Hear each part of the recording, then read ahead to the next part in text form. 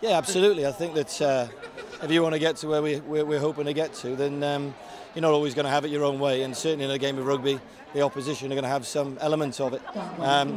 The responsibility is to try and limit that as much as you possibly can and capitalise when you have opportunities. And I thought that we showed a lot of maturity as a team. Obviously we were down at half-time, but pulled ourselves back in the game and we're good for it in the last 4 or 5 minutes where we got a couple of tries. So look, we're working hard to what we can be, and these players are playing at their potential and above, and it's going to need that tomorrow if we're going to threaten the obvious favourites. Yeah, it's hard because we don't find ourselves in those positions as much as we'd like throughout these tournaments sometimes, you know. But it's real good learning for us to be behind, and what we learn is when we stick to our own game, we can come back and eventually win.